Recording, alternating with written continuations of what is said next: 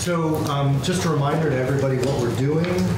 We're attempting to reconcile the wish list, legislative wish list of the two bargaining sides in the commission that we created in Act 11. We did hear from Joe a while back, and he gave us a number of things to consider. We asked Jeff and Mr. Odell to try to put their heads together and see what could be mutually agreed upon. Are you starting with mutual agreement, Joe, or?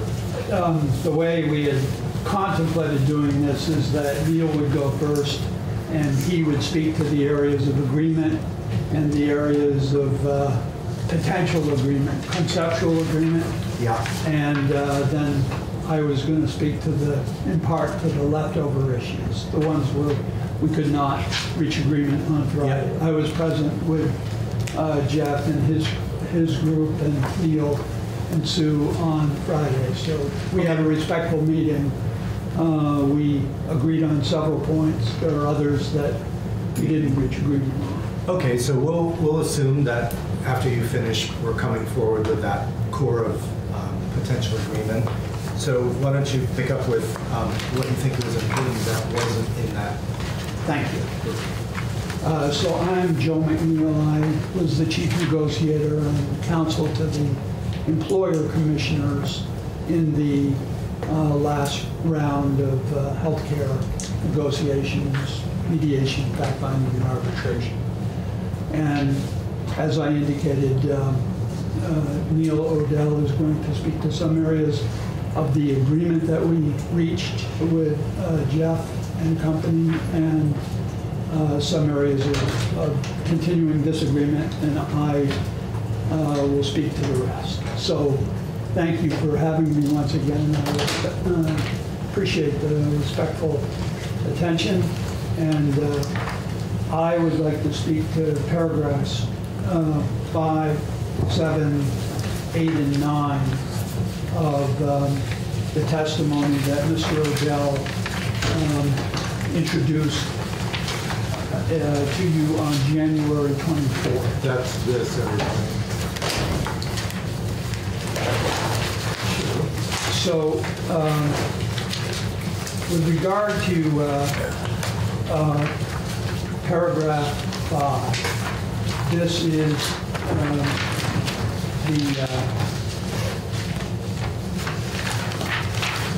the scope of bargaining. We believe that there should be a statewide grievance procedure, and we believe that is important through the commission in order to, number one, deal with interpretation issues which will inevitably arise over the results of our process, and number two, potentially enforcement issues, just in case there are those that decide that, contrary to the law, they're not going to follow the mandate of the law. So we believe that having a system-wide, if you will, arbitration system is really important, and we believe that without it, the likelihood is that by handling grievances in the various districts, conflicting decisions will develop, overlapping or underlapping decisions will result, and the net effect will be confusion. Our hope is to avoid that. So that is point number one. Point number two, which seemed in both when I testified previously and as Mr. Odell's testimony was reported to me, it relates to number 7, and that is the constitution of the panel going forward. It seemed that this is one area where we were confusing the committee, all of us, better than helping the committee. So I'm taking a second stab at it. And The reason we're requesting a three-member panel is that we think that that gives the best opportunity for a good hearing process. And the best... Joe, I'm sorry, before we go to what your recommendation is, can you just summarize for us what an existing statute happy to. The current statute indicates that if you get to last best offer, you go through mediation, one person, go to fact-finding, one person, and you get to last best offer. The statute indicates that unless the parties can agree on a single arbitrator, which in the end we did this time around, but unless the parties could agree, there will be a three-person panel, but appointed through the American Arbitration Association. All three of them. Yeah. And our concern is that triples the cost potentially for no legitimate result. And so, by analogy, we would recommend that you give consideration instead to the process that's outlined for fact-finding in the current Teachers Act. And that's found at 16 VSA 2007 B and C. And what that indicates is that both parties appoint a panel member, and they attempt to agree on a chair. But if they can't agree, then the process involves selection through the AAA process. But the one person as the chair is the AAA appointee. The benefit of it, and both the Vermont NEA and school boards have used it extensively. The benefit of it is that the panelists, one representative from each party, post the hearing, get one last opportunity to speak to and hopefully convince the neutral, the chair, that their side is the more correct side. Ultimately, the chair's vote is controlling, and that's fine. But this process with one appointee by each, and then the third party working as chair, has worked, and we think it will save expense and be a better process in the end. So these people would not be necessarily arbitrators. They could be anybody. They could be, yes, they could be. Typically, the parties historically have appointed people that are familiar with the process, familiar with the system, familiar with the argument, so that they can be effective in the caucus or the deliberative session but they would not have to be. And as we presented testimony the first time around, we indicated that we would prefer that the two reps be Vermonters. The committee reaction was not overwhelmingly in favor of that specification. We didn't perceive, so we've thought about it further, and we're not wed to that. That's not the end of the day if we can both make an appointment. So we'd recommend that as something to be considered for an alternative to the current system. Question. I'm trying to remember what problem you're trying to solve with this. Was it, I recall a conversation about the arbitrator not, I think I referred to arbitrator as lame, so those are my words, but is that the problem you're trying to, that the arbitrator didn't provide the explanation and that? In part, we believe that it is more likely to be the case that if you have a three-person panel with the chair, the parties will urge upon the arbitrator a more, let's call it a more robust decision-making process than what we had this time. And how will it save money? It will save money because the current statute says that if we're going to use a panel, All three of them have to be from the AAA. Oh, okay. So that means you're paying the AAA administrative fee and you're paying the per diem cost for all three. It also means more likely than not that all three are not from Vermont. And you didn't do that route this time? You didn't have a panel? We did not. Okay. We They did not. agreed on one arbitrator. We agreed on one arbitrator. Okay. Great. Thanks. Sure. And that moves me to paragraph A, particularly B and C, which talk about the results of, or what should be included in the analysis. And very frankly, the more important of these subsections to us is subsection C, which would require that the arbitrator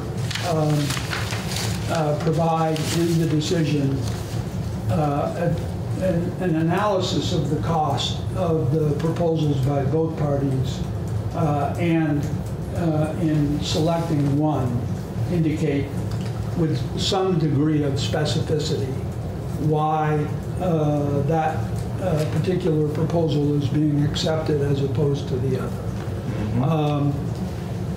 I do recognize we also asked for, in B, an actuarial valuation and the impact upon the education spending. I'd be the first to confess that that may be a bit daunting for an arbitrator without fairly extensive expert testimony. And so, of the two, C is the more important to us. And just making sure that we have a developed, fully reasoned decision. And we don't think it's too much to ask that occur. And Joe, just jog my memory if you would. I know that Mr. Odell had talked about the need for standard rationale to come back as opposed to what we got this time around. So this would be a part of that. It would be. In the final report. So that's you want correct. Rationale and full cost of estimate. That's correct, Mr. Chairman. Okay. Question? What do you mean by a full cost estimate on a statewide cost estimate? Yes. On the impact on the education fund, or an impact, or just this would cost $1 million bucks, or what? A fair question. Ultimately, to the commission, the way the case was tried, we would have been satisfied, frankly, if the arbitrator had said, based on the evidence, the employer commissioners say that the employee commissioner's plan is $25 million more expensive. They say it isn't. I find, in finding for X or Y, I find that the cost is likely to be. So overall cost on a statewide basis would be at least a minimum, and we could live with that, very frankly. Do arbitrators have those skills? They do if the evidence is presented to them. What we had in this situation, not to dwell on it, but we had 3 very long days of hearing in the last best offer proceeding. We both had experts, both healthcare experts and fiscal analysts. And information, evidence was presented as to cost. And in what we believe is the typical arbitration, typical proceeding that we've had for the state of Vermont, for example, before the BLRB, you get a detailed decision that says, here are the positions of the parties, here are the facts that we find, here are our conclusions of law with regard to those facts, and consequently, here is the decision that we're making. as we presented last time, this decision said simply, I looked at both parties' positions, theirs is closer to the statute, whatever that meant. They win. Okay, they won. I get that, and some will win, some will lose. But I think what we're really hoping to gain from the committee here is language suggesting, demanding that we get more for our, more out of these processes. So the, and paragraph 9 is really a continuation of that.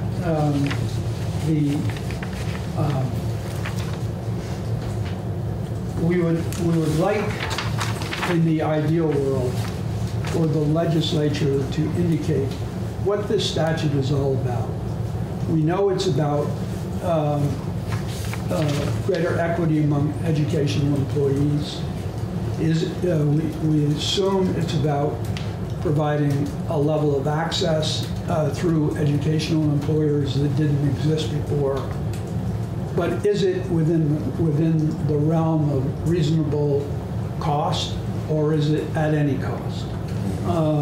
And we think that that an articulation that it is within a reasonable cost does not tilt the scales in favor of one side or the other. It just demands a certain amount of balancing, and that's what we're looking for.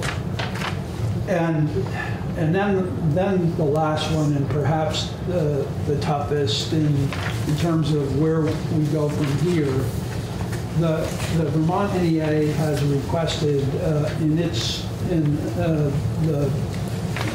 S.226 as introduced, that we move from what I would call the baseball arbitration model, last best offer, to a Solomon model, you know, pick and choose among the positions.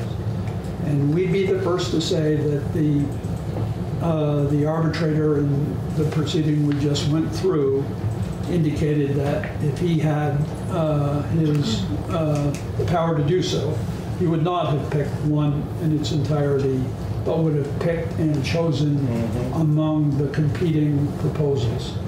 So we have thought and really anguished the employer commissioners over whether to support or not support the NEA proposal that we move from last best offer to Solomon offer.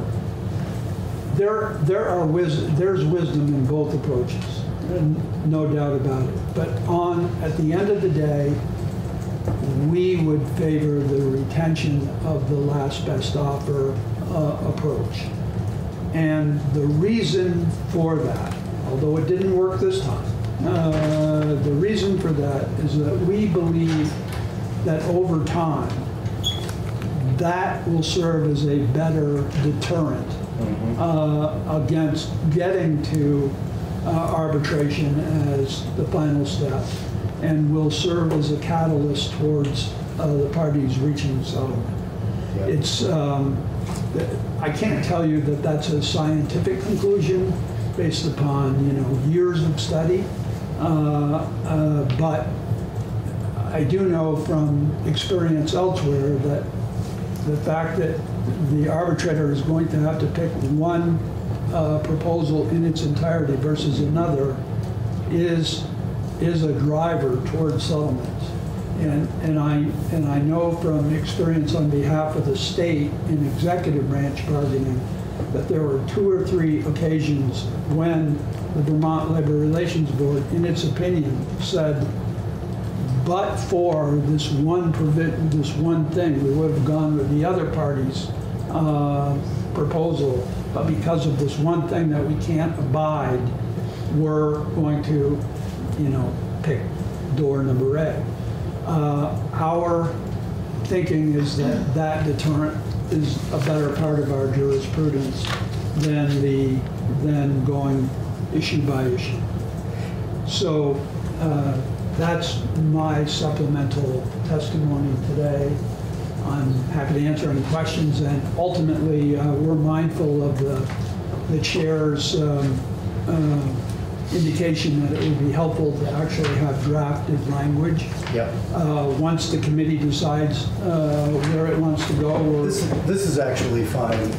This is prescriptive enough that Jim could easily convert it. And if there's any help we can give, we're happy to. I'm just wondering if there's data from just collective bargaining writ large about the evidence between last best offer and the sort of menu option. Because I don't know, I mean, I can't tell which the logic would lead to in terms of which is more likely to lead to arbitration or not. Well, I think the problem with it is that it's not just which outcome you got, but which was more valuable. So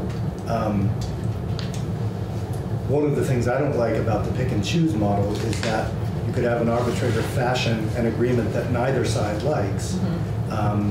And so that piece of data wouldn't help you to know whether or not it led to arbitration, because the important thing for me is how the parties are looking at it and responding to it.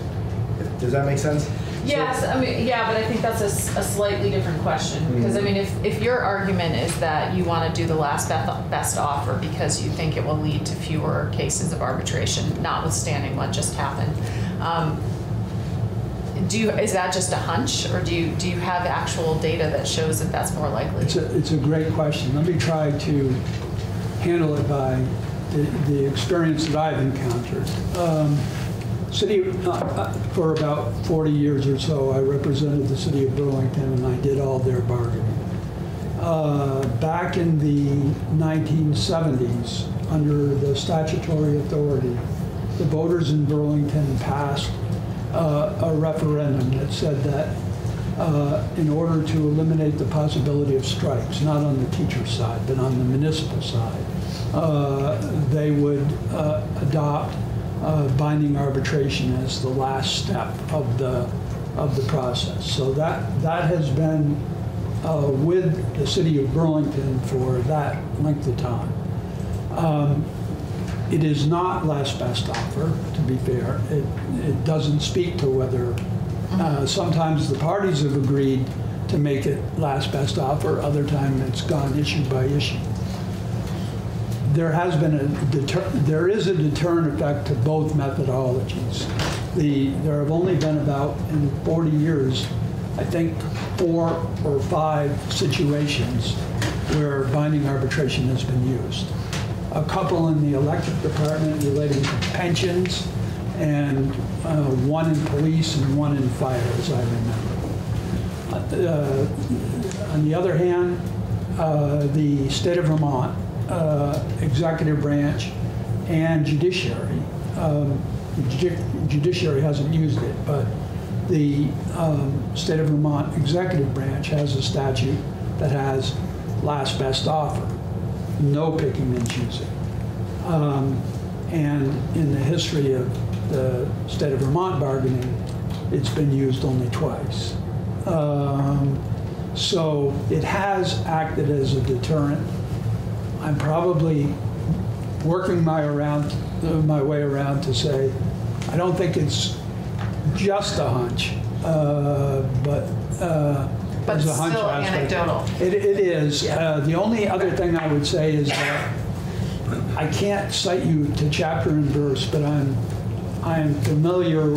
I have read several scholarly articles that suggest that if you're going to have arbitration, interest arbitration as opposed to grievance arbitration, and you want instead to have an incentive to settlement, last best offer is the better approach. And avoiding arbitration is only one thing that we're thinking about. It's also what will the results of arbitration be? And people have different theories about which method is going to, even if we go to arbitration, which method is going to produce the best result. And you know, I wouldn't say it's impervious to data, but it's very much driven by people's values and what they want out of the process, which is contested heavily anyway. So, Joe, I know you have to go to GovOps. You're 10 minutes past your stated time. Do they need you, or? I was supposed to get a text from Pat Gable when, If you when I can had to be there. stay, that's great. We can bring up Neil Odell I and. have to go. Okay. I will come back. All right, good enough. Thank you very much for your courtesy. Absolutely, and thanks for showing us where agreement does not exist. So hopefully now we're headed down into the happy valley of mutual agreement. Count on me to keep the controversy going, Mr. Chairman. Okay. And Neil Odell, Vice President, School Board Association. President, actually. Oh, I had Vice President on that. President. Vice Do you have President new? last year. I do have new. And then also attached is the testimony from the last time for reference. Just the way that I go through this is.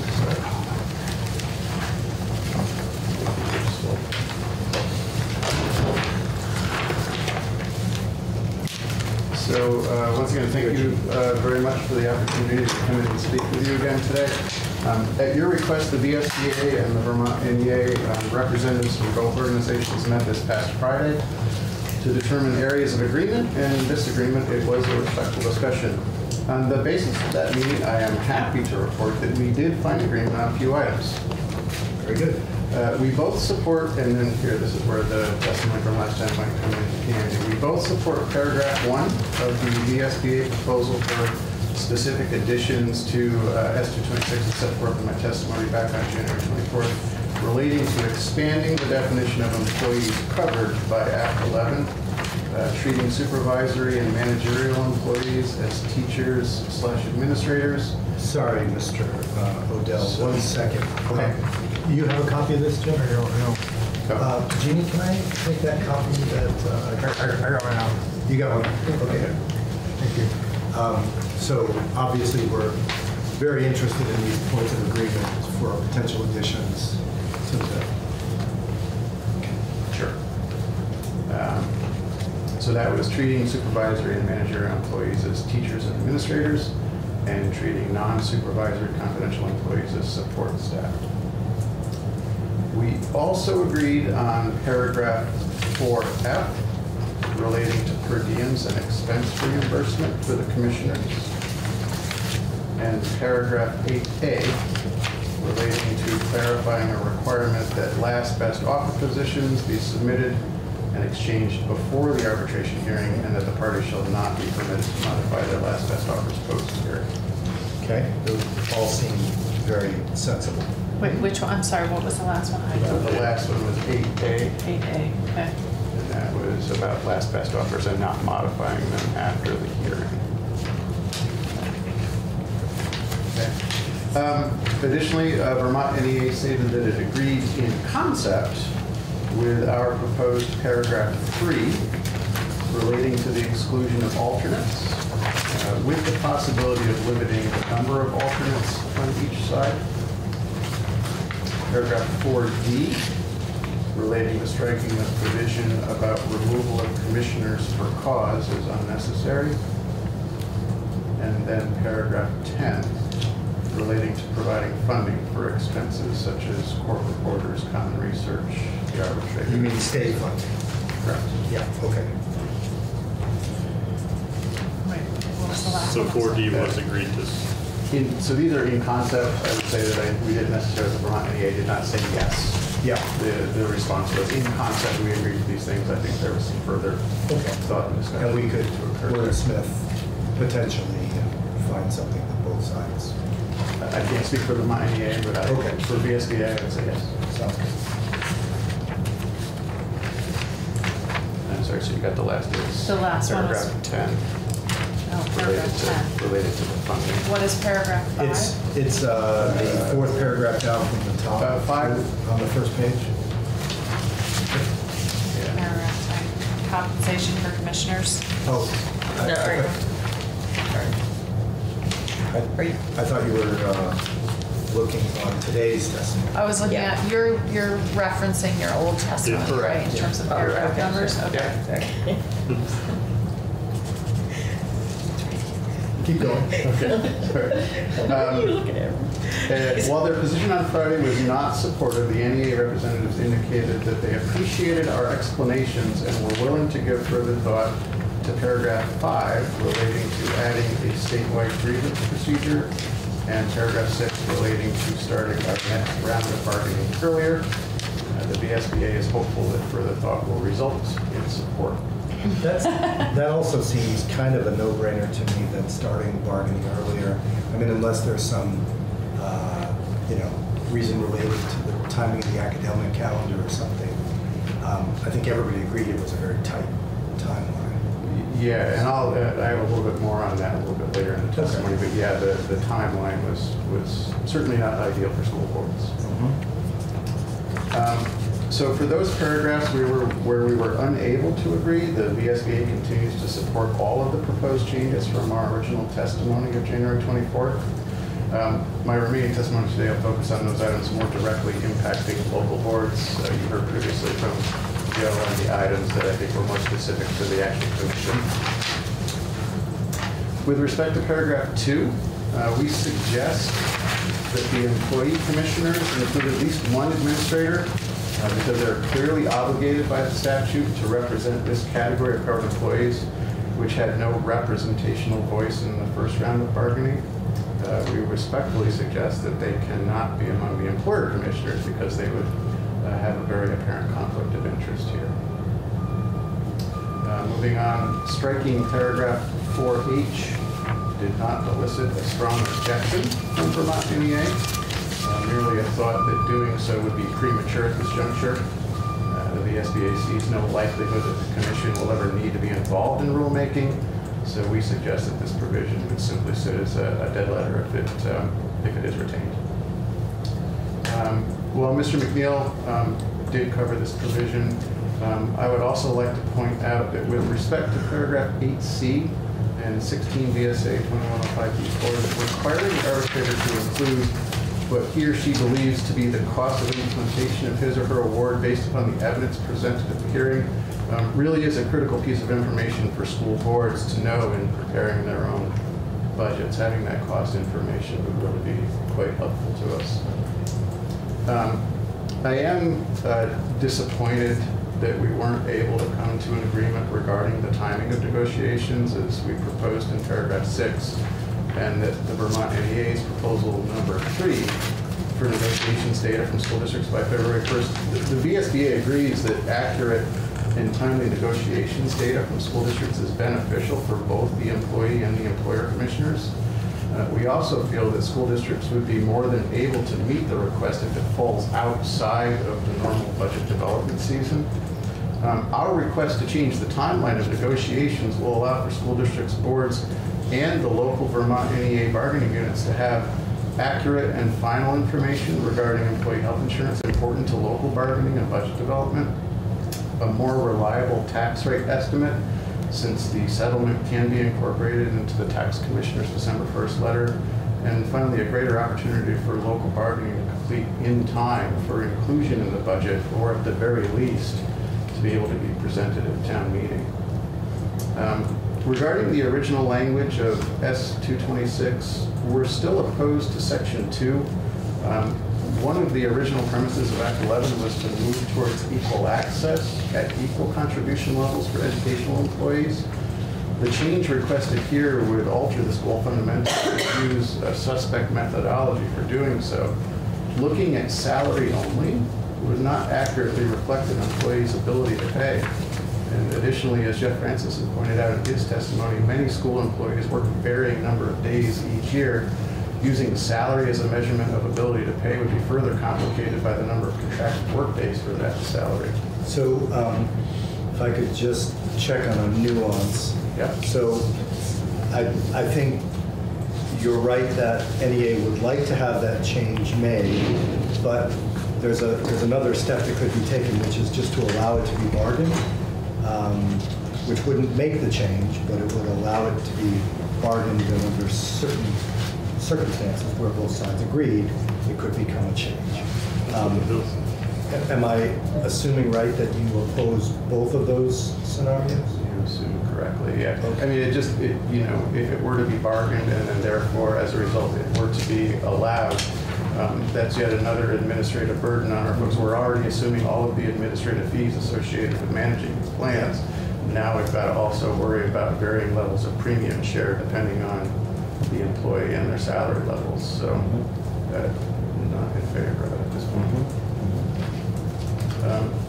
And then finally, we still have continuing concerns about the high court representation, but would love the opportunity to talk about that in a future date.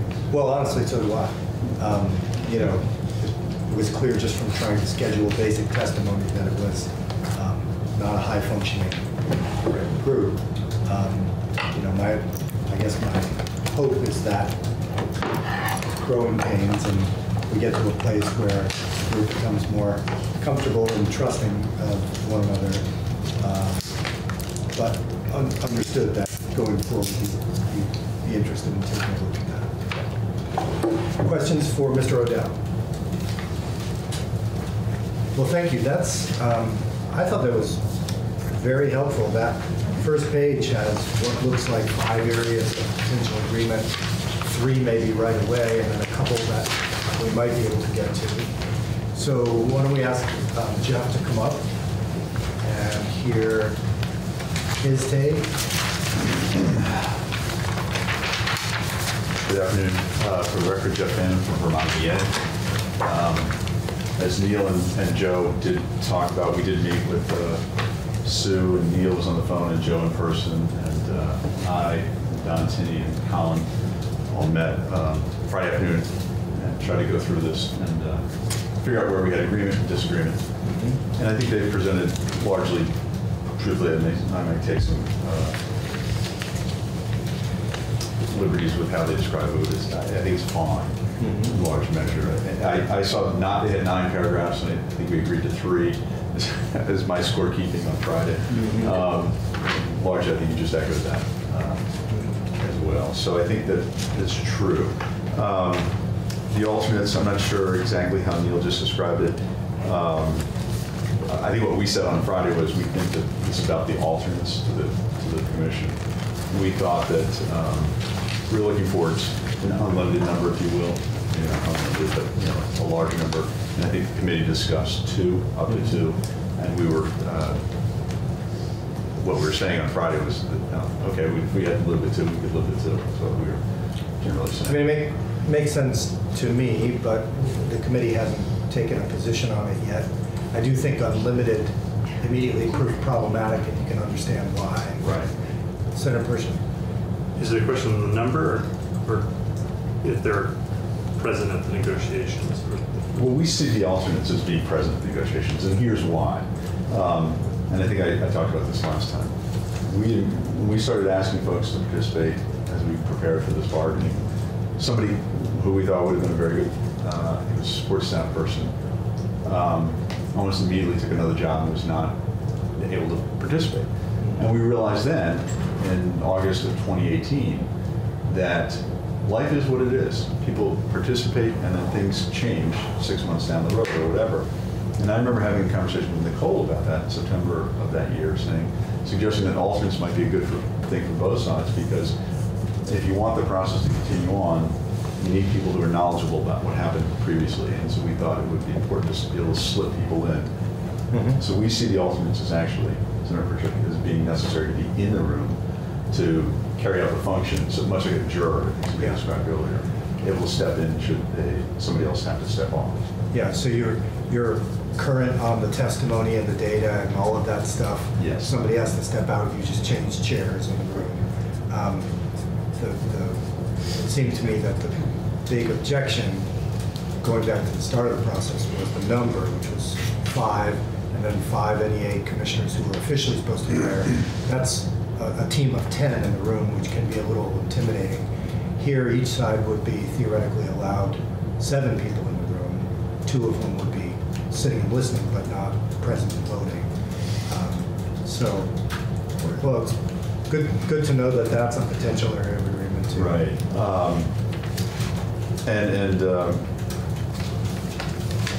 There are a couple other, I think Neil mentioned too, on paragraphs 4D of their document and 5. We think there's some necessary, I think you alluded to it, Mr. Chair, the need for wordsmithing.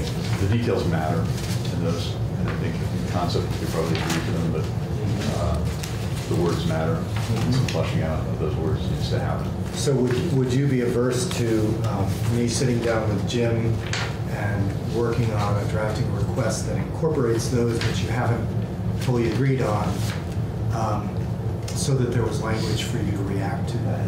Yeah, I mean, I think that particularly about the grievance one, the statewide grievance, I think that's a really important concept, and I think that the details really very much do matter, and somebody's got to be knowledgeable about what those details are and how they might play out in reality.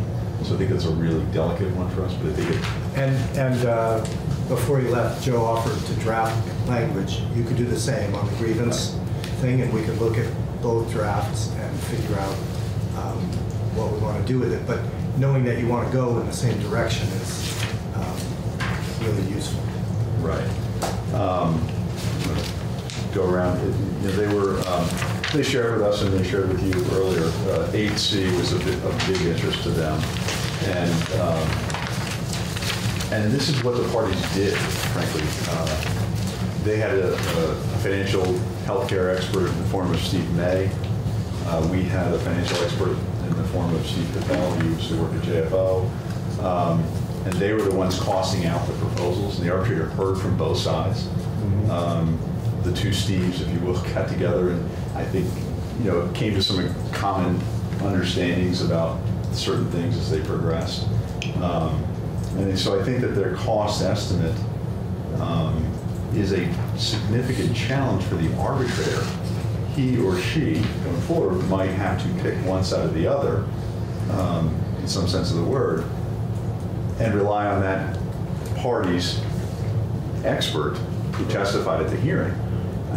Joe admitted that it would be a significant lift for the arbitrator. He might have to hire an actuary to go through it on him or herself, to give them their own estimate.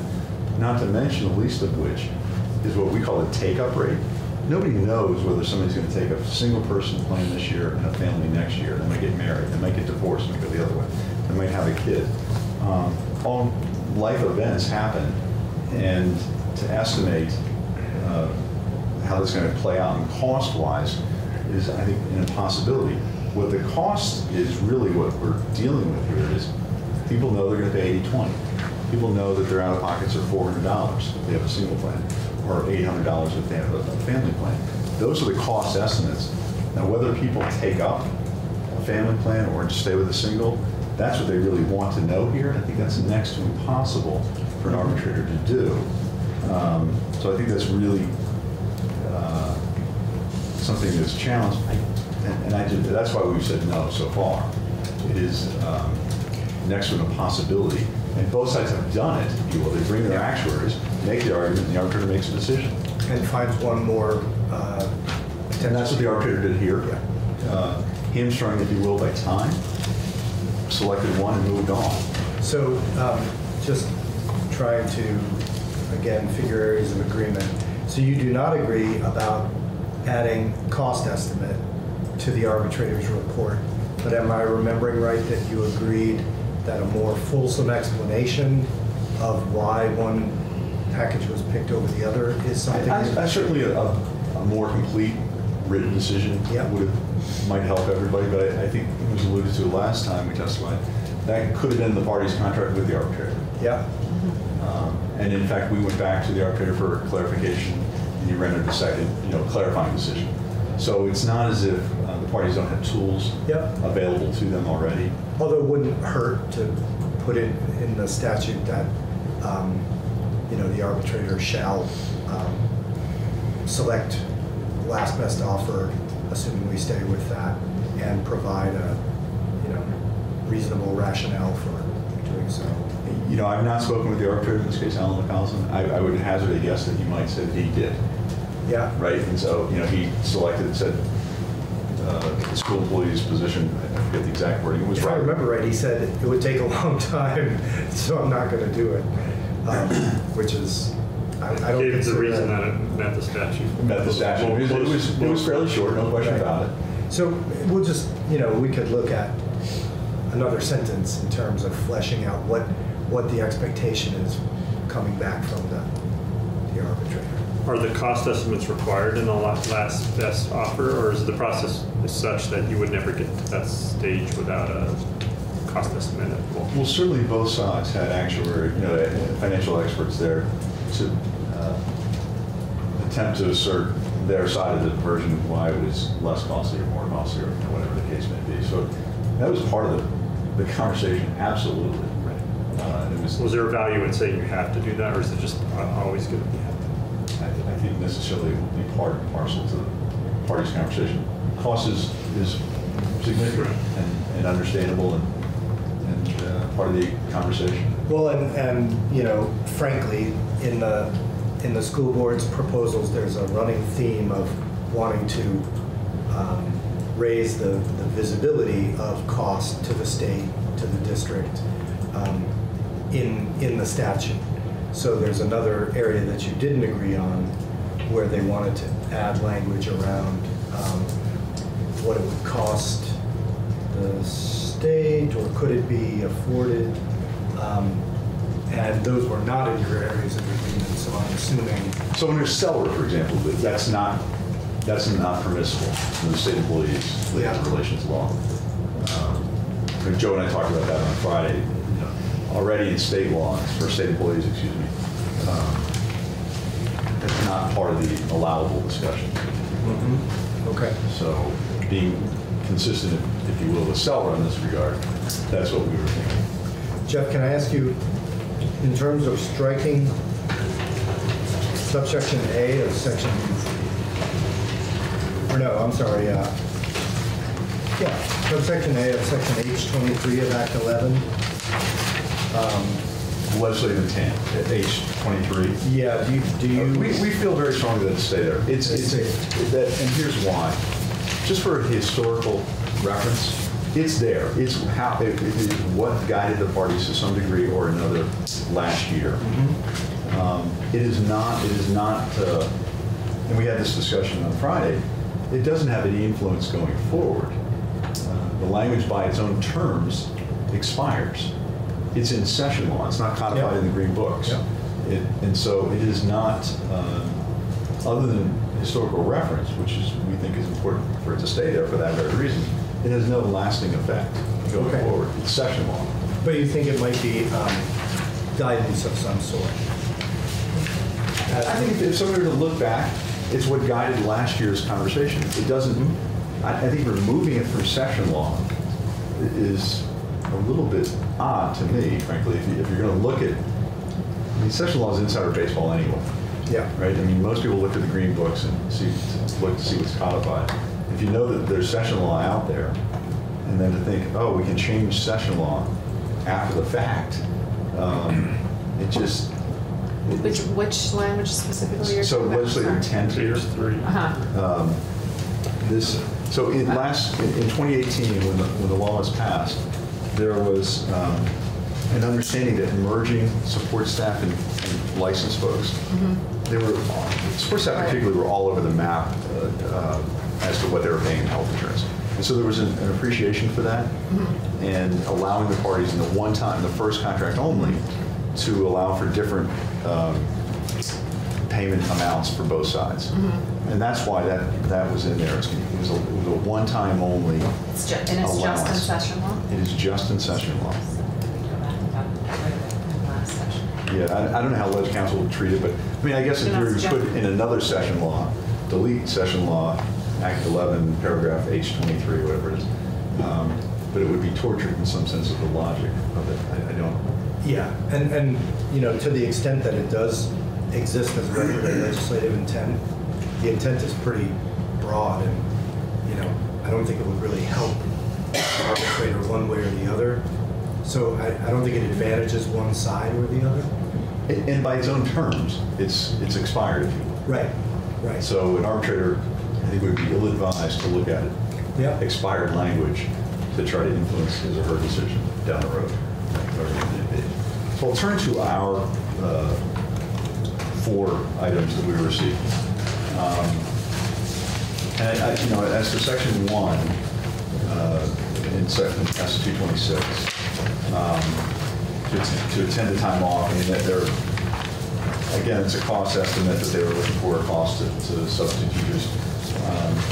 And I'm not sure, my notes here from Friday were that VSB is really not sure how this will play out. So I don't know that we have agreement or not on that entirely, but I think in concept, I think everybody thought it made sense, to say it that way. There is the cost factor that they're concerned about, and I understand that. Do you know how many of the employees or commissioners weren't granted time off? Like, was it At least one that I was aware of. I know that was denied the ability, and then I think frankly, Suzanne from my office and Joe had to get involved and wrestle the person out or at the classroom to attend the parking session. And it just seems it's a challenge for both sides. People aren't able to get there. So you agreed on something weeks or a month in advance, and all of a sudden you can't later. It seems not a good process. So I think they ought to be allowed out, and that's why we put it in. We thought it was important to be in. Jeff, I just thought of this, maybe it's a bad idea. What would you think in that case of an accounting of the sub-cost and then split by the 2 sides? I guess that's sort of what paragraph 10 above is talking about. Okay. Their paragraph 10. The compensation. And we think they should be compensated. That's what we agree. And I guess you could fold it into that concept as well. Do you mean by the state? Well, that's what they were seeking. We do think that the commissioner should be compensated. And we did agree with them on the overall, paragraph 10. Because honestly, I can't imagine that goes anywhere. I know both sides would agree that it would be great if the state would pick up the costs. But I'm remembering the discussions I had with Senator Kitchell when we were doing this. I am aware of the political rounds, yes. Yeah. Did it get into the budget adjustment that they get paid for last time? She didn't mention it the other day, but maybe it was too small to mention. I'll ask. And we would support that. I mean, I think you had it in Act 11. Yep. They relied on it. I think that's only fair. Yep. Yep. We support them on that. As to Section 2, this is allowing different premium co-pays based on one's ability to pay. We feel very strongly about this. We do think that under Melra, Chittenden East, and Middlebury already do it, Melra being the municipal employees law. So it's done in schools already, at least 2. Under the state police, Selra, it's done there at the state colleges and at UVM. And so it's a concept that's done elsewhere in a collectively bargained environment. And we just think it makes inherent practical sense given that the salaries and income of school employees varies dramatically from particularly unlicensed people. And that's what we're particularly looking for. The teachers are a little bit closer together, but also new teachers in particular have significant student loans. We think there could be some concept, if you're the newer teachers who have the student loans, they're at the lower end of it, and they have to be, able to pay their bills and student loans as well as get health care. We don't want people not taking health care because they can afford it. That's the issue. Right. And the last 2, VSBA just, we had fundamental disagreement on data. We think data is very important. I think they agree in concept that data is very important. We shared, we hired somebody independently, VSBA, and we did. We think data is paramount. You're going to get good information, a good decision from an arbitrator. She must have good information going in. Both sides must have it. So I think data is really important. And the last best offer, maybe it was tougher the first go around, but after the first round, Joe's right in the state system. There have been decisions where the arbitrator, the decision maker would have appreciated, would have decided one way or another but based on one or two provisions that may have been unlawful, is my understanding, they couldn't decide there. So this is a design, our process here is designed to reach a more rational decision overall and not have potentially wild swings, people swinging for the fence, if you will. And I think that's the challenge. It is not clean and cut. Where do you stand on the changing the timeline? You are not in favor of We're changing not in the favor of it timeline? right now. Why is that? A couple of things. It would, number one, selfishly, I think for both sides, it would mean this October we start bargaining. For, You have a vacation planned already? I don't. I wish I did, but I don't. I have a kid in college. But just finished, you know. Yeah, and so we just finished, but so I don't think it's a good, healthy. I think there's some need. And honestly, so every contract in the state is up for bargaining right now. The school boards don't know what their overall costs are going to be. You know, on December 1 any more than they do on town meeting day. Most contracts expire June 30, and they go right up to then, as well after town meeting day votes. And so the argument that they need to know well in advance is simply not. It's not today. It's been a history of not knowing what the actual costs are until well after town meeting day. Well, having been through the budget process a bunch of times, it really sucks to have no information on which to put together a budget. And this would just be one more thing. And if we can align it so that school districts have more information to do their budget, I'm not sure. I don't hear a good argument from your side about why we should realign the timing to be, just because not everything else is. If I could realign everything to time better, it would be better. Yeah.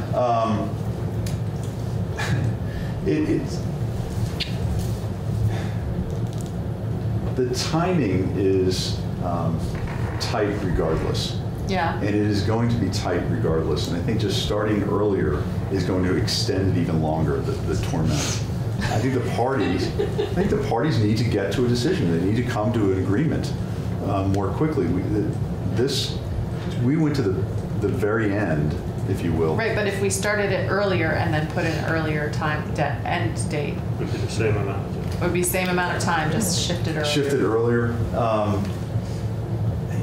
You know, I get it. What I'm saying is that we're just going to push something else, and the timing is what it is. We'll be bargaining then for information on plans that people haven't even taken up yet.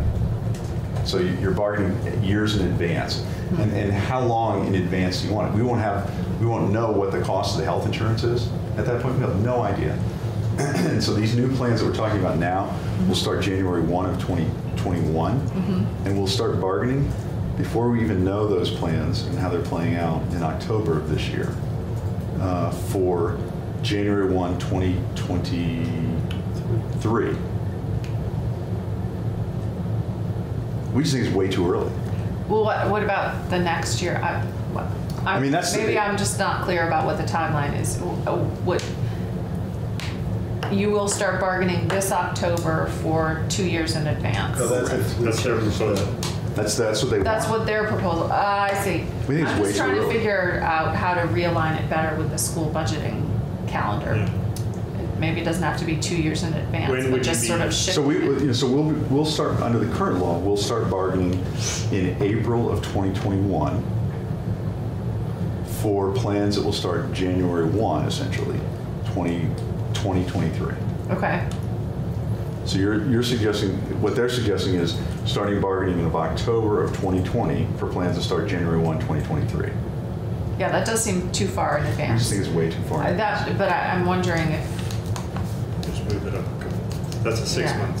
I mean, I understand the argument that, if we had all the information in a perfect world, For 2023. but we don't have salary information. Right. The contracts aren't even settled yet that expire this June 30 for the following Right. year. So this is a concept that parties have lived with for many years. I mean, it's not as if. No, but it all is just. Yeah, no, I get it. And if we had Budgeting perfect information Yeah. 3 years in advance, and we used to, just so you know, we used to have longer term contracts that allowed for that. So you might year one might be a little bit of a hiccup, but in years 2 and 3 and 4, you used to have 4-year deals. They were common. Those are going away for whatever reason. The parties aren't willing, don't want to, I don't know. But that would allow better budgeting. Yeah. Absolutely. We were looking for a 4-year deal under this proposal. They wanted it 2, and so we actually split the difference. We got 2.5 is really what we have, the way it works out. That's not splitting the difference. Well, So I want to make sure you understood the math. right. I get it. I get it. I mean, we were looking for a longer-term deal that would have addressed their issue initially, and Okay. we think that's probably, the parties can figure this out. If they want stability and knowledge moving forward, they can come to an agreement about that. And I think that's really what we feel strongly about. So I said before, I think the easiest next step is for us to generate a draft out of what you've brought us today, have Jim put together a strike all for 226 that gets rid of the language that was not agreed upon, keeps the language that was agreed upon, and adds proposals from the school boards that were either agreed to or looked as though they were within striking distance. Then we can have the two sides back. We can be working from that. At that point, you can certainly make other arguments about what you might, without mutual agreement, still want to get in. But it becomes a harder task to get it in because it's not mutually agreed, and it would take a majority of the committee to want to put one of those items in. Does that make sense? I think so. Is there anything else that you want us to know before we try to codify what you're tentatively agreeing to, and maybe some things that you close on? The only thing that struck me was the very last point about the timing, where I thought, respectfully, Jeff used the same argument that I'm using as to why he didn't want to change the timeline, is because he was worried about not getting accurate data for the commissioners. And I'm worried about not getting accurate data for school boards for budgeting. So I believe the argument works for us both in a sense. Perhaps it does. But are you asking for 2 years in advance instead of just 1 year in advance? I'm still not clear on the timing. Maybe I just need to look at a calendar with the two of you. But So this agreement, yeah, we could do that, but in this agreement starts, the effective date is January 1, 2021 for 2 years. Right, so it ends in 2023. So the next time you're bargaining would start on January 1, 2023. Yes? The next contract. The next yes. contract. And you're asking for bargaining to start in October of 2020, correct? No, not 2020. The year before the contract would go into effect. So that would Because be, if it takes them a year to bargain out a contract. Right.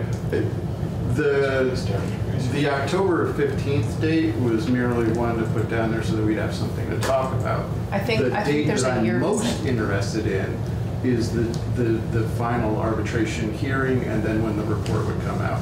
And to have that data in school board members' hands before budget season really kicks off. That's the important date for us. Right, so I think you're still missing a year. I think it can start in October of 2021. Correct. Not It would be 2020. the October of the year Because it before, took I a year believe, to the do contract. it, it'd be done October 22, going into effect 3 months later. I see, okay. They want to double. The current statute. All right, sorry I'm holding you all up, I'm just trying to get. Yeah. I get it. We're not tied to that October date. What we are tied to is making sure that the final Finish it. decision, the agreement, the award, comes in time for board members. Well, then to be let's able start to- it in July, which I know you will all love because everybody's up, but that's when you need it. You need it by September 1st, Start what in July? bargaining. Do it No, it July. starts earlier than July. We start in April. You start in April. Oh, I thought you started in October. They want. I'm gonna stop. We're talking about, yeah, we might, Currently in statute, it's April 1st of the year prior to the expiration of the agreement. So the contract that currently exists, the agreement expires on December 31st, 2022. Therefore, bargaining happens in 2021. Beginning April 1st, concluding December 15th, 2021, for a full year prior. So, Colin Robinson, Vermont, I think also one thing for the record is, you know, the first year of anything new is a bit of a level set, right? And I would, you know, I think we believe that and hope, A, future negotiations might not go to arbitration, right? B, that obviously the changes that could come of any agreement may not be as impactful for employees or employers that are being felt this year in the first agreement. That's optimistic. It is. Well, I mean, we've gone through it once. I think that's right. Yeah, and the upshot was, to my way of thinking, it worked. Now, Joe was talking about day one and we lost. I don't really see it that way because I think the process did force a certain amount of narrowing between the last best offers. So maybe next time it'll be, you know, the school boards that win, but theoretically the process is getting us in a more efficient way to some kind of narrowing of the gaps, and then we have finality and, you know, having an arbiter just pick. So, as I said, I will work with Jim, which is actually what I did with Act 11 with Jen and Damien and Jim. We would have a presentation from the two sides, and then the three of them and I would sit and we would create a draft out of the two proposals, and then have people come in and respond to it, and things that they couldn't live with, we ejected and got agreement on all that remained. And my recollection of that is true, absolutely. I could not agree more. And going back some time, so Nicole and I mean, one of the things we were really concerned about last time was the timeline. Yeah. So it was a significant challenge then, and it remains so. And that was one of the last changes we made, was to stretch the timeline. So we did stretch it, and I think that was, you know, that was a hard fought bargain that we reached, and I think upsetting that now. And I can intuit, each side has, I would say, one, possibly two things that you really want that the other side really doesn't want to give you. I'm happy to continue those discussions, so I'm not arbitrarily imposing the idea that you each have the veto on the other. So we might, as a committee, wind up importing something in that's not mutually agreed upon if a strong majority of the committee agrees on it. So we take, you know, 4 votes to do something like that. We did it with VHI rebalancing last time out.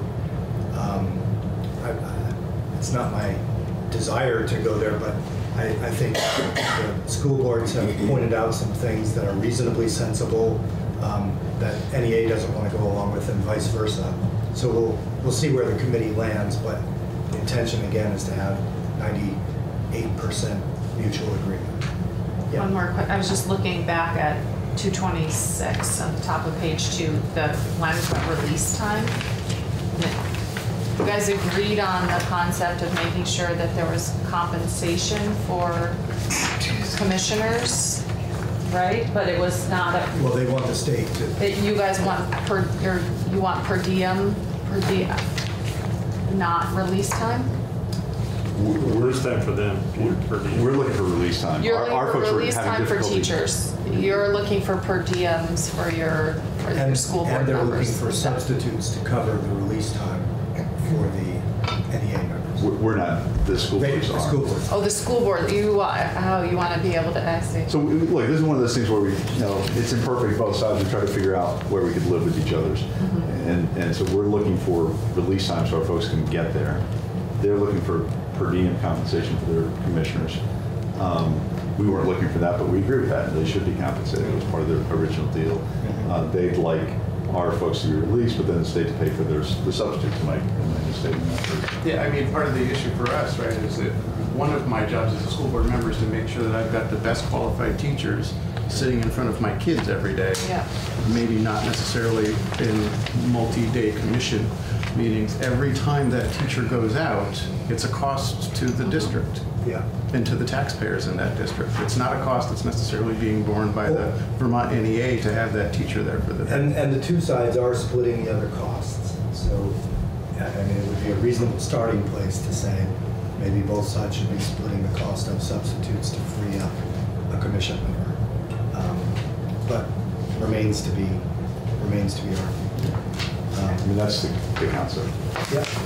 Well, thank you, gentlemen. I just. Yeah, sorry, I just wanted to be clear on what's being agreed to, because Well, I'm not clear. I'll talk with you about that later in the day. Okay. And we'll work off of these documents, and then admittedly, it will be my notes and understanding and subject to revision by committee members and the parties, but it'll give us a place to start. So have we talked yet, though, about, at the beginning, we had testimony from Mr. McNeil? Yes, that'll be On part. behalf of the commission, but I'm not sure if they agree to that position or not. Do you want that? I'm clear on it. Okay. So when we talk later, we'll lay it out. I don't know if, probably Jim and I can. Thanks, Jim. Okay, thank you, gentlemen. Thank you. I was hoping for something just like this. It wasn't perfect. Well, I Right, mean, and it's we came to some agreement, it's a lot of and I'll say to Jim, I mean, some of the things we think we could get to, yes. The details matter, the words matter, and so Yeah. that's what we're looking for. And It's all up to you, Jeff. VSBA comes forward with one. I asked Joe Yeah. 2 weeks ago. And yeah, consider some things. feel free, if you have language around, especially the things you agree on, the things you're close on, like the grievance procedures, that's a fairly delicate piece of. I don't know that we're close, we just think, okay. You think it's the not details that- matter, Joe. What are those details? How do you get Yeah. there? Yeah. I can't say yes or no. It's just Understood. significant. Okay, thanks, Thank Jeff. you. Thank you, Mr. Red. Thank you. So committee, it's ice cream and social break. So why don't we come back at 3? Is there any ice cream? Or you just cancel? No, 2 to 4. Okay, oh good. If there's not, it's Jeannie's fault. I know. Oh. Because Never blame the committee let us assistant. down and saved my daughter so many times. She tends to get headaches and stomach aches, and so she's always kind of going to the nurse's office and laying down. I appreciate what you're doing. Thank you. So let's get started. We're on the miscellaneous bill and the part of it relating to the provision of menstrual hygiene products. So Jeannie, Yes. this, I'm not sure if you realize, we imported this into the miscellaneous bill. So then I know that you have to change your. Is the miscellaneous bill the one that starts with the student stipend language? Yes. So Sophia Hall, please join us. If you would like to. Does that mean move or? The witness chair. Yeah. And you can just introduce yourself and your affiliation for the record, and Okay. then tell us what we need to hear. My name is Sophia Hall. I am the president of the Vermont State School Nurses Association. And we are about 130 members, but we have over 350 nurses, school nurses in the state.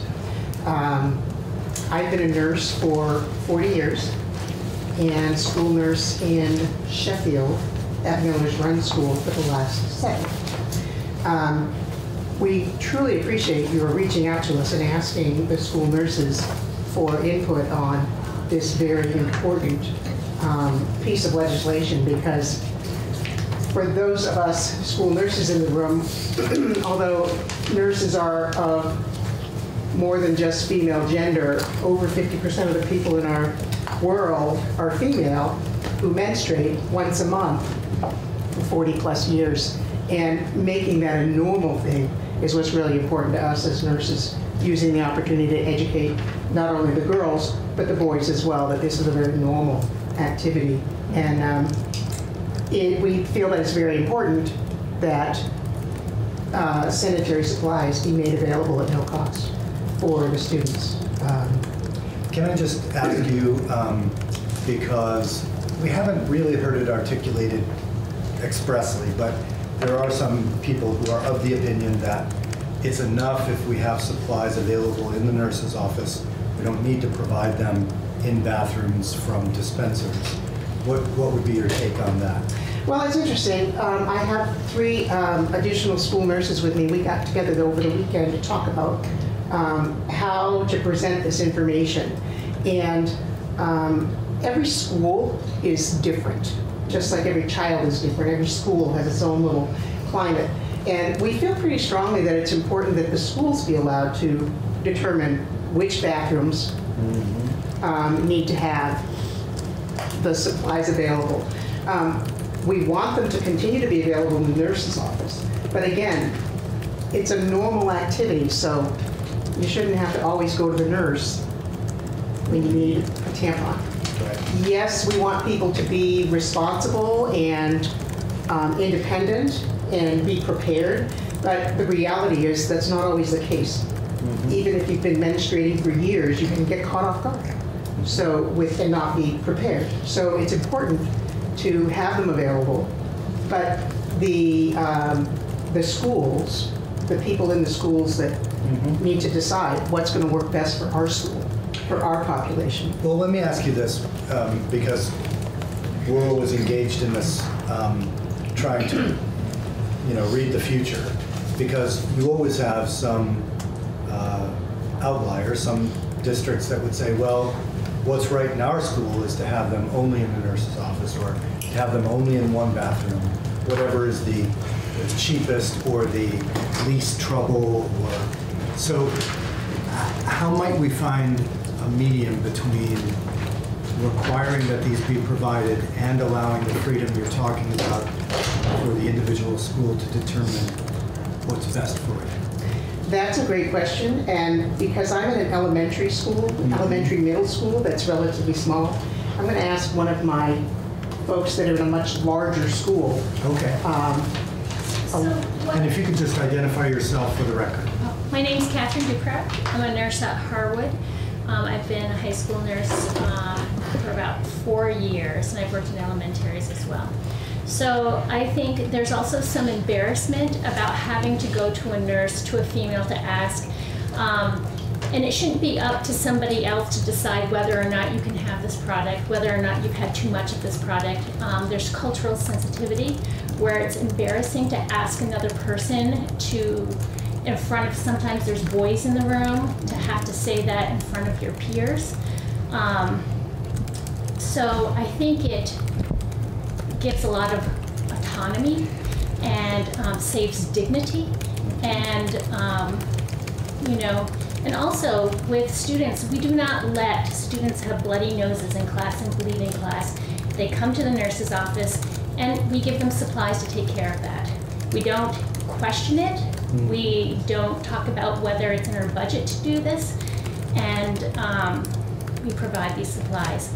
And I think the resource kids are still going to use their own products, because probably what we're going to provide is less expensive products that are not, cardboard applicator. Not all girls are going to want to use a cardboard applicator. They're going to want the slim plastic applicator.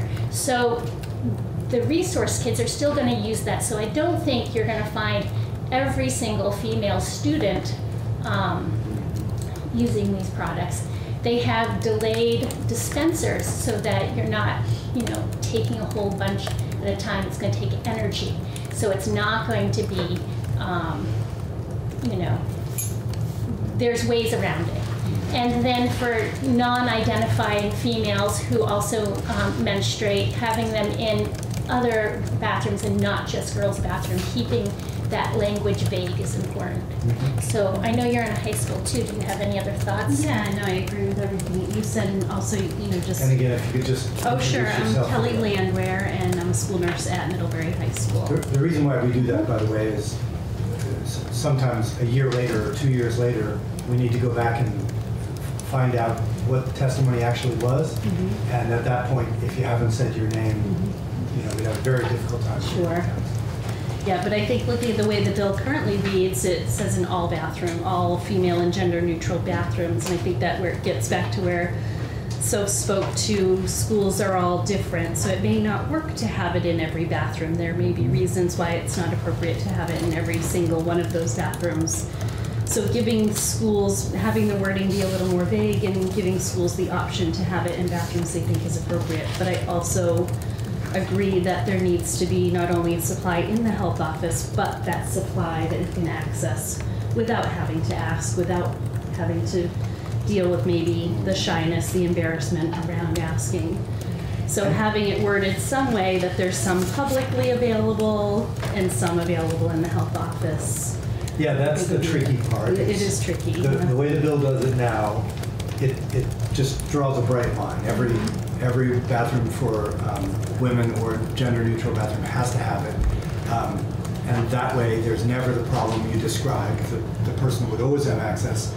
But to go back to the point about the autonomy of the school district and the fact that the administrators of it know it best, it would be great to allow some flexibility. It's just, if you leave a loophole, sometimes people will drive a truck through it.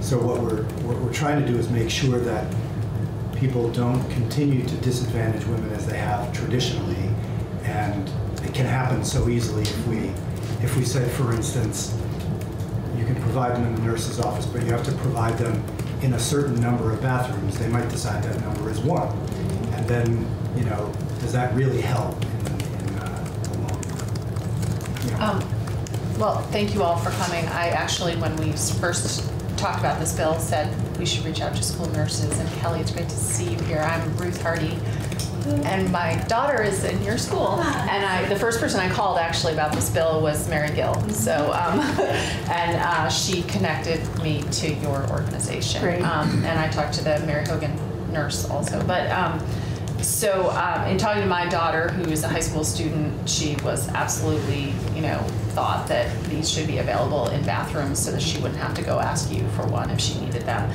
To your point, I think that girls have their own preferences on what kind of product they're going to use, and so people won't always use them, but they're there for an emergency situation where they might not have one in their purse or the backpack or whatever. So I think as a mom of teenage girls and a woman who's been through all of this, I think it's super important that we have them available in the place of use, and maybe providing some flexibility, but not enough to drive a truck through. But I wanted to ask you, since you're an elementary school nurse, one of the things we were talking about right now is that the bill was originally drafted just as high schools, and I think we're all in agreement that we should add middle schools. Right. But I'm curious about if you think we should just say schools in general, or if there's some grade That's level, or interesting. how should we treat We wrote elementary this schools? up, and we Yeah. specifically identified that it's not just High school. high school. Yeah. Because menarche may begin as early as 8, which is elementary school essentially, and may not start until someone is 18 or 19 years old, which is much later than high school. So we don't want to limit it. We would encourage you not to limit it to just high school, because Yeah. if we're going to make them available to the girls, they need to be available whatever school they're in. So that's actually a very good point. Yeah. So I don't have the real answer for how to make it vague enough that it's available and there's some autonomy with the school, but some direction to make sure that it's not just in the nurse's office. Yeah. Yes. Yes. Sorry, I'm Becca McCrae, and I am the middle school nurse at Edmonds Middle School in Burlington. And my thought on that question is we have a lot of data about free and reduced lunch, and we know that this particular period poverty does affect that population. And so maybe having some sort of ratio, if your school has whatever percentage of free and reduced lunch, you get so many, you have to provide so many product, and making it a ratio of that nature. I'm not sure if that's plausible, but it's an idea. And I think you know, it could be something as simple as you have to provide it in the majority of your bathrooms for women and gender neutral, which would allow for, you know, saying we don't need it here, we don't need it here, but we still have to hit most of the bathrooms available to these young women. So that's a possibility. I think it's a good thing to keep in mind that there's a socioeconomic factor to it that we should be taking into account. I think the other thing is when you say that you have to supply all the bathrooms, my building has many bathrooms, and so the budget, when you look at the budget factor, right now the budget comes out of the nurse's budget, and it's just whatever I supply with whatever budget I can. But when you're looking at a school that has many bathrooms, they have to put more into that than a school that only has one bathroom, for example. And so I think it really depends on the school's population and the poverty level of the school, as well as how many bathrooms they have.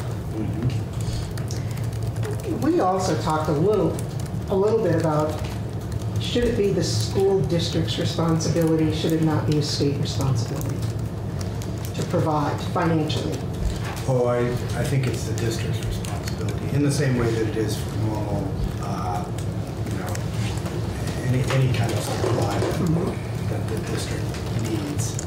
So we've been trying to point out that there's very little difference between toilet tissue and this product, so the state doesn't get involved in paying for other supplies. But I think we have heard that there is concerns on the part of the school boards that the dispensers and these products do represent a cost. They want us to keep that in mind. I think the dispensers would be a one-time cost, or, you know, one time every 15 years or whatever. They tend to be pretty durable and low tech. So unless they get vandalized, I think you can assume that they're going to be useful over a long life. And, you know, I just don't think the expense overall is going to drain anybody's budget, whereas now it is draining some nurses' budgets, which is not right. This is going to sound kind of funny, but it's not meant to be. I don't know how many women's bathrooms you've been in with the dispensers. We went into the bathroom upstairs. There's a dispenser in there that's empty. Okay. It's empty. So the supplies are on top of that. I see. Many of these dispensers are, I see all the ladies nodding, so I guess it wasn't so funny. So good. Many of these dispensers are designed by a company for their product. Right. So we don't want to get anybody stuck into, sure, we can give you a free dispenser, but now the only thing that's going to fit in it is our product. Because, and again, those decisions would be individual school boards. Exactly. We would prefer, I have a thought about bathrooms is when I think about how schools are designed, a lot of times we have a middle school in with a high school, or we have first and second grade wing, kindergarten wing, 5 and 6. So when I think about accessibility, I wouldn't want a younger student in a middle school to have to go to the high school to get product. So I don't know if there needs to be language around, you know, that type of thinking. I don't know what it would be, but it just came to my head. Well, I think we've generally been in agreement that we would stretch it to middle schools. I think the question that's still on the table is, should we be trying to hit the 5th and 6th graders who might conceivably be in need? And I think if we're normalizing it, we don't want 5th and 6th grade young women who start to menstruate to feel embarrassed. We want them to know, okay, this is expected to happen. Or it might happen for you, it may not happen for you. And there could be signage with it so that if they know how to use it, they can. But if you don't know how to use it, the school nurse is available. This is where you go to ask questions, to get accurate answers and that sort of thing. So I'm a big proponent of making sure that 5th and 6th graders have them. Yes. But I would also add that if we're normalizing it for the rare 3rd grader who gets their period, to have those products available in an elementary setting in a normal way, they're not going to feel like they're an abnormal statistic or that this is happening to them and no one else. So I do think when we talk about normalizing, it really does need to be in all schools. Yeah. Well, so we've heard from everybody with only one person in the witness chair. Is there anybody we haven't heard from on this issue? Yes, no, we're coming to you. I mean, of the school nurses. I'll put you on the hot spot. You can sit right up there. I'm sorry? Can we ask the Oh, yeah, sure. nurses about this as well? Yeah, go ahead. Okay. You probably haven't had a chance to look at this language because I think you were just invited in to talk about menstrual products, which is fun, right? Yeah. We're comfortable with it. Yeah, me too. You know, we all do it. That we, in this miscellaneous bill that has the language on the menstrual products in schools is also some language about school wellness policies. Kelly, you may have been involved with Mary on doing the one in the ACSD. Yeah, I know. just rewrote it. Yeah, it was part of it. Exactly, and so we have some language that was brought to us by the American Heart Association regarding AOE creating a model wellness policy and using this kind of measurement and framework that they're recommending. And since you're here, I'm wondering if one of you or all of you could take a look at the language and let us know what you think. So we Did you look at it? Well, we looked at it ahead of time, but we weren't quite sure about it. We weren't we wanted to ask you what your time frame was and if we could take longer to look at it. We also have other nurses that probably know that more than us four. Okay. That might be more of a better fit to speak to that. That's fine. I just think you are a relevant group of people to hear from on a wellness policy for schools. So Thank you. We appreciate that. Yeah. And is that the updated? I don't know. It's in yellow on this. It is the updated language? Okay. Yeah. So this this tool that they're recommending, this rubric, is, I think, supposed to be better than the one they first suggested. This one has a broader definition of well-being and health, so it includes a mental health piece. But understood that you didn't come prepared to testify on that. But we do have a school nurse who is very involved and interested in that, and he specifically said, if you talk about this, I'd love to comment on it. Okay. So I'm not sure what your time frame is, but we could give you his contact information. We certainly have another week or two before. Okay. So if he wants to, so you had the language shared with you via email. If you want to just pass it to him, Sure. he can either write us testimony and send it to Jeannie and it'll get to us, or he's welcome to come and speak to it in person, whichever he prefers. Okay. Kelly, I'd be really interested, since you just went through this process, what you think of this. Look, and I could do the same. I could send something that would work. Or you and Mary, maybe. Yes. Yeah, that'd be great. Thank you. Okay, thanks so much. Appreciate it. And Stephanie, Vermont Medical Society, also wanted to speak to this bill. Thank you, although these lovely ladies already said most of, I'm going to be very short, most of what I already wanted to say, but so Stephanie Winters with the Vermont Medical Society, also with the American Academy of Pediatrics Vermont chapter, and also representing today the American College of Obstetricians and Gynecologists in Vermont, who actually brought this bill to my attention. This bill was passed in New Hampshire last year, so we have a little bit of a competition in my eyes that we should have passed this first. So supporting this bill wholeheartedly. You know, the reasons that we are fully supportive of this is that this bill would provide equal access to all students regardless of their socioeconomic status. Menstrual products are necessities, not luxuries. and having products available in the restrooms. You talked about having them in the nurse's office versus the restrooms. We do feel pretty strongly that they do need to be available outside of the nurse's office. It's more of it makes menstruation more normal, judgment-free, reduces stigma. There's just a number of reasons. Having them in the nurse's office is also important as well, but having them outside would be really important. And so I would just say that we support expanding to secondary schools, certainly to elementary schools as well. I think we just want to make sure that these products are available statewide. So, and we thank Senator Langs for introducing this bill. Nice. Any questions for Stephanie Winters? Thank you, Stephanie. Appreciate it.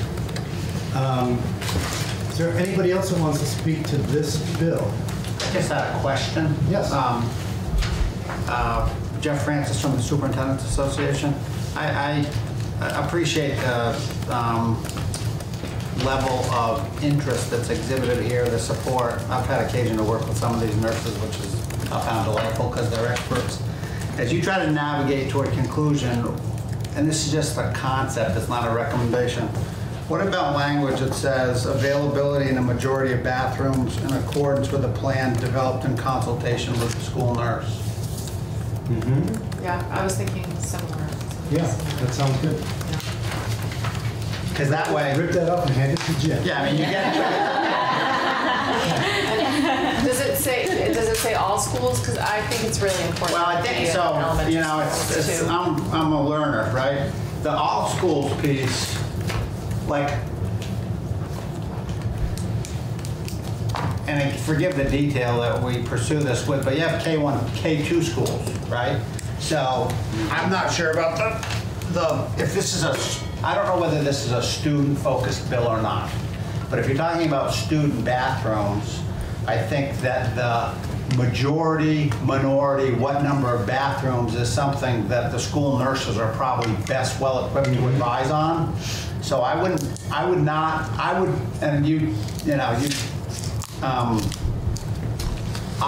want to see a school administration and nurse trying to figure out a workaround on majority and availability in a school where that didn't make sense. So I don't know what the line of demarcation is with regard to a majority of bathrooms, but I'd like to think that common sense would prevail, and the nurses, who I found to be extraordinarily practical in the way they approach their work, would be able to advise on that. But I also appreciate the committee's interest in not wanting to address the matter insufficiently. Yeah. So I don't know how to respond to that. I mean, it's a good point. I don't think K through 2 we really need to, but in a school where you have a mix that includes 5th and 6th graders, then I think you need to. Yeah, me too. And I don't know whether they would say that was. I would defer to them in terms of what majority or not. So. Okay. All right. Well. We might actually want to, although I hate to suggest this, but have like a legislative intent or something, a couple of sentences, just to make sure that, they can carry it out the way they want to, but this is what we want, this is what we're trying to achieve. Yeah, I don't think that's a bad idea, just to state what we've said a number of times, which is the idea is to make it a normal part of school life. We could even have findings that say if we find that women menstruate. And therefore, that'll make the new national news. We'll be the laughing stock again. Okay. I have one other question. Yeah, sure. In terms of public, private, parochial, are we talking about all schools or just public schools? And has anybody thought about that? It's always the $64,000 question, because in Vermont we have a segment of schools that are called approved independent schools, where you can tuition your kid to that school. So public money is following them. They tend, in some ways to be left outside of the regulations that generally govern public schools. But in a case like this, I don't see a reason why they should be left out of this bill, because we're talking about thousands of Vermont students. So Well, I those would be all schools for it. also have school nurses, so Yeah. I would, like, if that language would make sense in Yeah. any type of school. Yeah, I would be all for including approved independents under this language. That's just a step we have to make sure we cover with the witnesses. Jeannie, Yes. could you ask Mill Moore if he would like to testify, or can give us the names of current lobbyists for approved independent schools to speak to this bill? You have Mill's contact info, right? Okay. And then we can do that the next time we take it up. Hopefully. Great question. Okay, so all schools have a school nurse? Ooh, we would love to talk to you about that. Well, I'm not sure. That's a bigger topic. Because the answer is no. No, they don't. And some have a part-time school It would have to be nurse. in the school district that you would refer to, not the individual school, because Well, how not about all. wellness, there's a wellness committee, right? Not in every case. Not in- Jefferson Superintendent Association, that's a good question. Even though not every school has a school nurse, there's a school nurse associated with every school, even if there's not. So when you get to the notion of consultation, correct me if I'm wrong, You're right. there would be a school nurse available for consulting on Yes. the plan. Yes. Okay, at the SU level or at the district level? You could put SU, but the school quality standards still have a ratio of nurse to students. One of the reasons SU's why, not always relevant. SU's not relevant. not always, SU and SD are used synonymously in the law, I but, hate that. yeah, but the school quality standards still have a ratio requirement, but, if I may, You're fine. what they wanted to talk to you about is that in some instances, you're reduced to not part week, part day nurses in certain schools because of that ratio. And the ratio looks at numbers, it does not look at acuity of the students and the requirements of the help that's there, so. Just another big topic on a national level. So my first nurse job was a half day a week at Lincoln. That's all they got is a half day. So how would I be able to educate? How did they realize they have access to a nurse? I mean, so that is, just to put that out there. Yeah, yeah. And I mean, this is the joy and the problem of Vermont schools Right. is everybody's different. Some are so tiny and they're getting by on a shoestring. On the other hand, we graduate record numbers of kids from high school at least, partially because of that kind of craft brewed Yes. philosophy. So double-edged. Yeah. Absolutely. Well, thank you all. I really appreciate you making the Thank trip, you. and hopefully you'll be pleased with the final product. We will take your advice and Jeff's advice and make some changes to the language. Thank you. Thank you. I'm not sure if you had a chance to read what we wrote. I have not. I would encourage you to do that. Okay. There's not a whole lot different in there, but we've expounded a little bit on some of the rationale. Yeah, good enough. Thank you. Thank you very much. I tend to use things like this when I present something on the floor. When I go to talk to the other senators on the floor about it, I pull these out then the night before and steal some of your language for my Oh, terrific. presentations. Hopefully you'll steal some of our language for Bill. Okay. Thank you. Sure. Thanks. I do understand. I understand painfully. Painfully. Jeannie and I have been working with this because her system is like completely, It's not my system, please. well, I the just system own she it. has to Right. Oh, yeah. interface with is very Does not obstinate lend itself and to. does not want to be modified. I see. Hate that. And it's what happened in Iowa. Ooh. So maybe in another hour and a half they'll tell us. Maybe they will. So Yeah. we're done for today then, and tomorrow we'll get back to. I want to do. Hopefully, Jim and I maybe can have a draft of that public school healthcare benefits. Maybe. I think it's sort of what has to be Maybe. done. If we can, then we can talk about that. We will discuss the library bill tomorrow. I'm not sure if we'll mark it up and vote, but we'll have a discussion. And maybe I may have another item to add to that agenda tomorrow. Okay. Wait, can I just ask you what's your timeline on the weighting study? I know you talked about it a little bit in caucus. So I'm meeting tomorrow with Chloe from JFO, and I want to see what she's done for me in terms of creating this phase-in.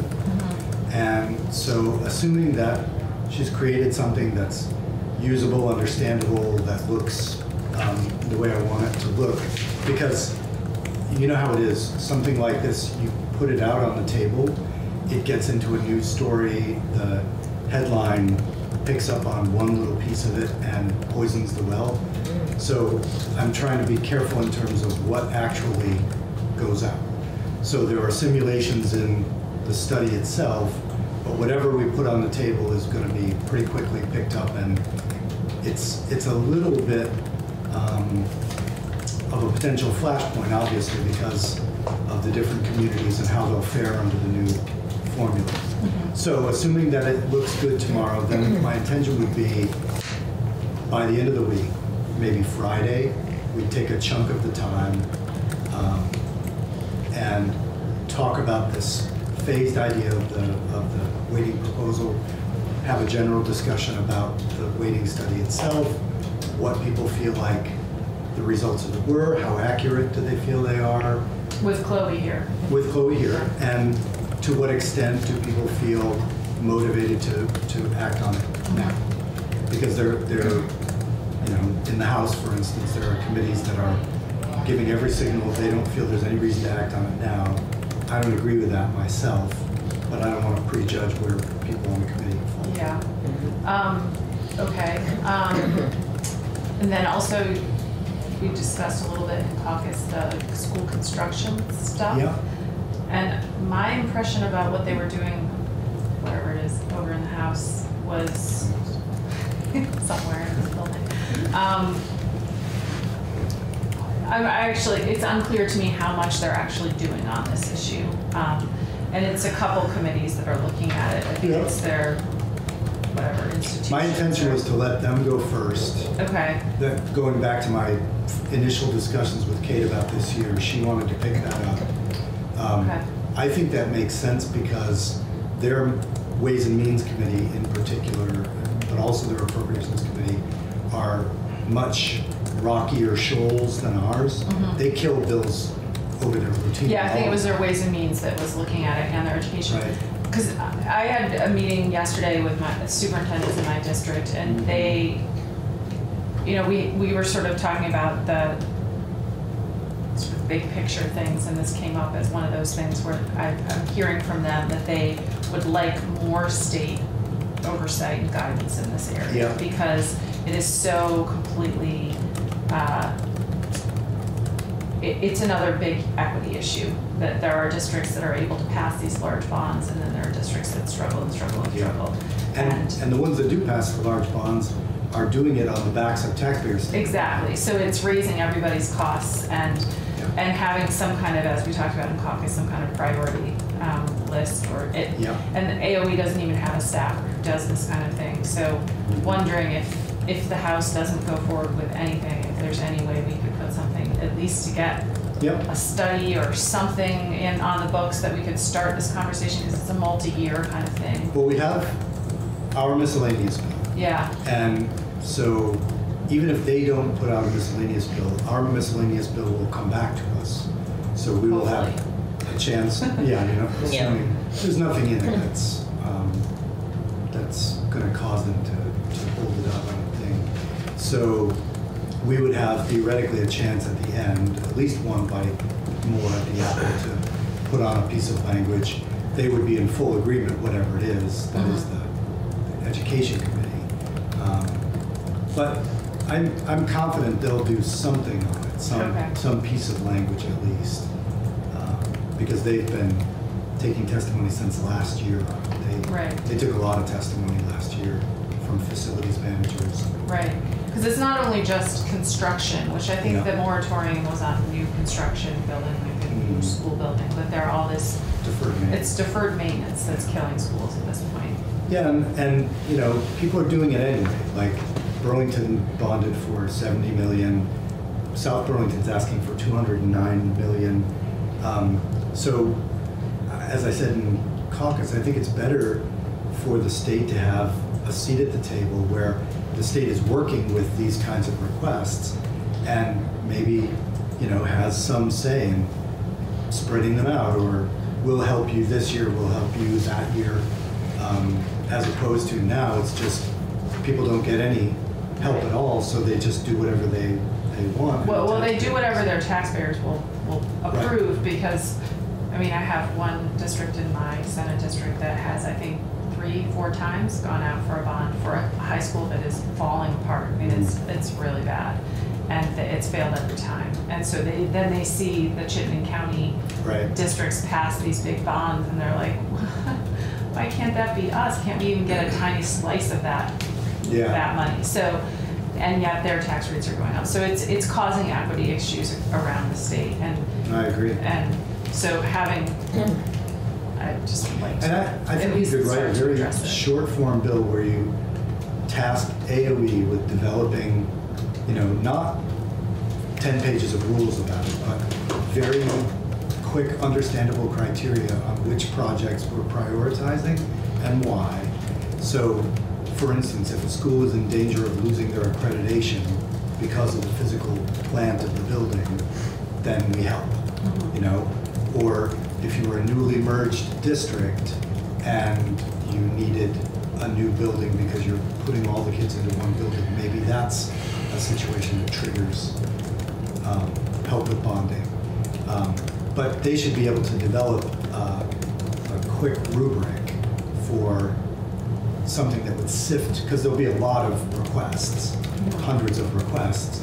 Could you sift it down so that every year there are 5 that rise to the top, and it's not like we'd be helping the vast majority, but we would be back in the business of, under certain circumstances, helping people with their construction projects.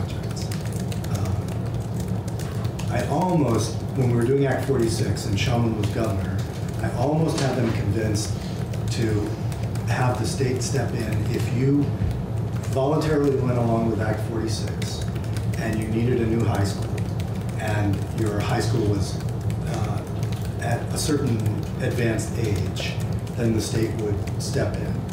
And Shulman people were really serious for a while about, you know, so many millions of dollars of bonding capability that they would use to leverage this larger set of bonds, and then they pulled back at the last minute because it was, I mean, basically for the same reason Beth Pierce is not signing on to the housing bond too. Yeah. All right, I just want to make sure we have a chance to address it a little. Thanks. Do we have any appetite, unintended, to look more at the universal breakfast and lunch? So here's my issue with that. I think if we send that, you've got Bobby on appropriations, and he will be actively pushing for it. I think maybe it might have a chance, but certainly nothing else that we send them would get funded. You know what I mean? So,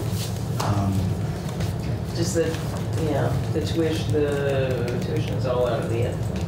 no, we haven't decided. Yeah, so, I mean, As written, it's just from the end fund, you know, it doesn't affect the general fund. It actually takes money out of the general fund. but I did speak with Jane about it.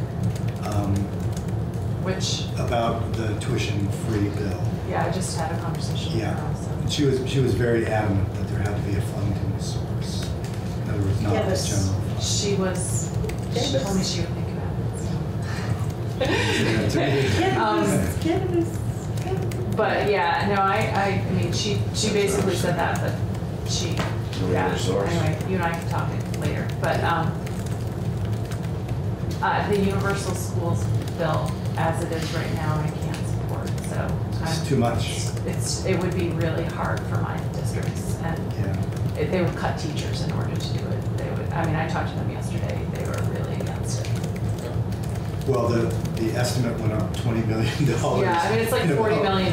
It's crazy. We haven't actually done it. No, I understand. I mean, that's not actually been on the record. But Ted made clear that AOE was going to come in with a projection that was 50 million plus.